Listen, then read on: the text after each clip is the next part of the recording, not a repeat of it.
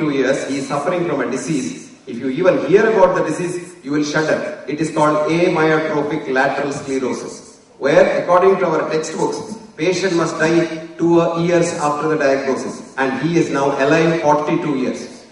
Do you know why he is alive? Not because of any medicine, because he says, I can live and work. He can't lift a single finger. He can't speak. He can't write. He can't move. He has got a special chair which takes him everywhere, wherever he wants. He says, my chair, if he thinks my chair should now go to Peter's make lecture, it will move and come to Peter's lecture.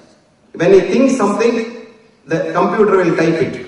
So he writes books, and he has written some of the best books. He is one of the very well-known physicists in this world. That is not disease, health. What is health then? Health is enthusiasm to work. Mark my words, enthusiasm to work and enthusiasm to love. Now the younger generation, we want, the spelling of love is not L-U-S-T here. You understand? There is a different spelling because love is a very simple word in English language. But in Greek language, there are 3 words for love. The simple love is eros. Eros is erotic love. That's what you see in the pictures. Girl running after a boy around the tree, then wearing different saris and singing the same song and all that. That is called eros. Then the second love, what I told you earlier. Love for the mic is called phil, mycophilia. Phil is love. Philosophy. Phil is love, Sophia is wisdom. So philosophy is love of wisdom. But the third one is what is referred to in health. That is called agape in Greek. Agape is universal compassion. Now as long as you have universal compassion, you will be healthy. Mark my words, I am telling you after being a physician and a cardiologist for half a century. If you have compassion for the whole world, you will never be, ever be unhealthy. But die you will. The day you are destined to die, nobody is going to be sent in and so nobody is going to be immortal here. But you will be healthy. That is why Ayurveda very rightly earlier said, Samadhatuhu, Samaknischa, Samadoshaha, Malakriha, Prasanna Atma Indriya Manaha, Swastha Ikhya Vidyate. You shit well, you piss well, you eat well, sleep well, work well, and don't have any hatred towards anybody, and love everyone. Health will be yours for the giving, says Ayurveda.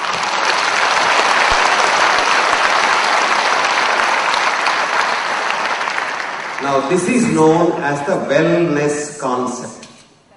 Somebody was talking about wellness.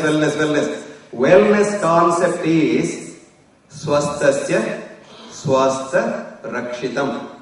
Preserve the health of the well is the essence of Ayurveda.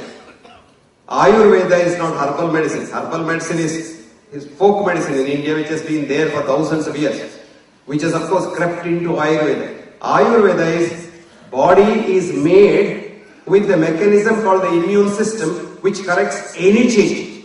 It can kill cancer. It kills cancers every day. If you want to know the truth, all of us sitting here, if I have the method to check it, we have not one cancer but many cancers in our body. Cancer starts as a rogue cell, a cell which outlives its life. Cell has to die. You're all agricultural scientists, most of you. When a brown leaf occurs in the tree, it has to fall. That's called apoptosis. This is a thing which is found out by a botanist called Martin Raff, who teaches botany in the University College in London. Same process occurs in the human body. Let us say an RBC, 120th day, it receives a message from the suicide gene. Mr. RBC, your time is up, you die. So the RBC becomes small, amorphous, and immediately eaten up by the phagocytes. So fine. Supposing one RBC doesn't get the message, on the 121st day, it mutates its gene and becomes a rogue cell. Rogue cell is a cancer. But these cancers don't become diseases because when your mind is happy and you don't hate nobody, these cancers die.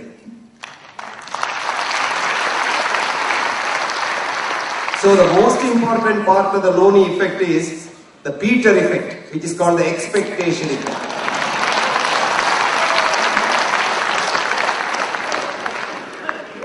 That said, I will not elaborate because time is very short and we have overshot our time too much. My request next time is stick to your skin.